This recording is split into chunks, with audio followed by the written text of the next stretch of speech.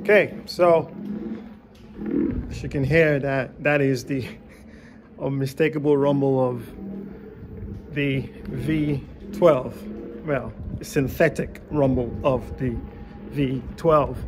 The V12 is an interesting wheel.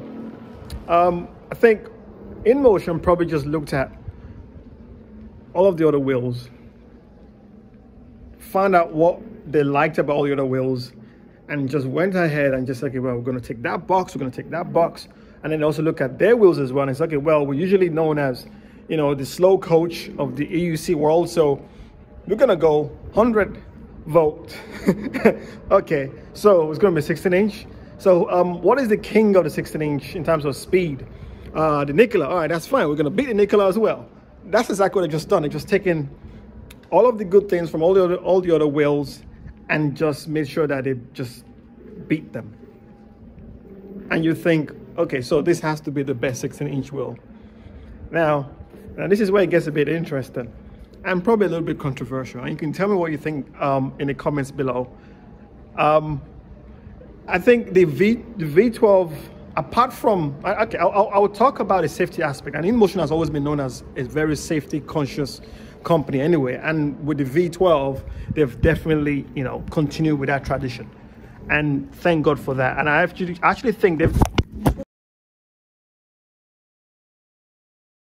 yeah, and with the safety aspect, waterproofing, build quality, they've not disappointed.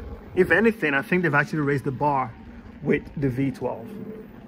The V12 is, without a shadow of a doubt, currently the most complete 16-inch wheel on the market when it comes to, you know, speed, when it comes to waterproofing, when it comes to build quality.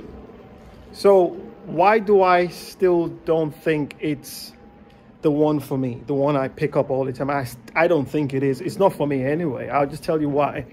Now, one thing that is important to me is the ride feel. And the 16X has a certain characteristic torquiness to it that I like, I enjoy. It's power that is easily accessible. It's linear. Yeah, it's, you know, you need to ride a 16X to understand what I mean. Obviously, trolley handle, as I said, the practicality of it as well is a big, you know, advantage. The trolley handle of the V12 is not the worst. And I'll tell you, I mean, listen, now this is the pre-production version, right? So this will be improved. But the V12 trolley handle is not the best. Screws already begin to, you know, unscrew over here. I hope this gets improved. And also, I think the look of it is not the best looking wheel. At certain angle, it looks a bit brutalist, which I like. Is more function over form. Yeah. Again, this is the pre-production version, but it's not going to change anymore. It's not going to drastically change any more than this. Maybe this pad over here will be a bit thicker and different trolley handle. But the ride feels very synthetic to me.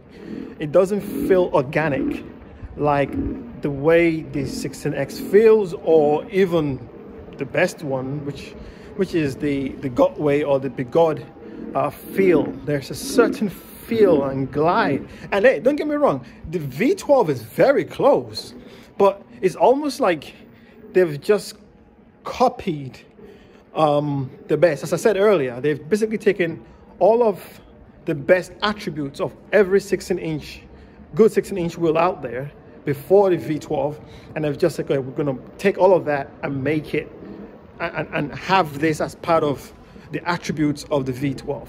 But that ride feel, now the ride feel is very configurable.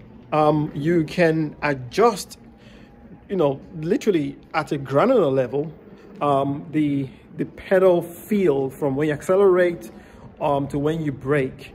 And even with that as well, it's good. Don't get me wrong. It's a really close, really good attempt. It's very close. But for me, the Begode wins on that. And that's the only thing that the Begode or the Kingsong wins over the V12.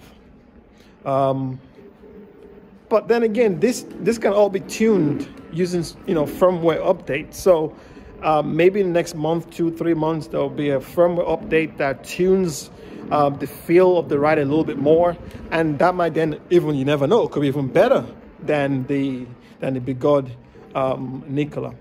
But yeah, this is a very good wheel, and if I'm going to be recommending that, all-round wheel to someone, it just has to be the V12. But for me personally, I got into electric unicycle because of the feel, the way it makes me feel, the way I can glide, and the response I get from riding. And that part, I just feel is still is missing. I don't feel it right here when I'm riding the V12. I hardly ever pick up the V12 as my go-to wheel, and it's not light as well.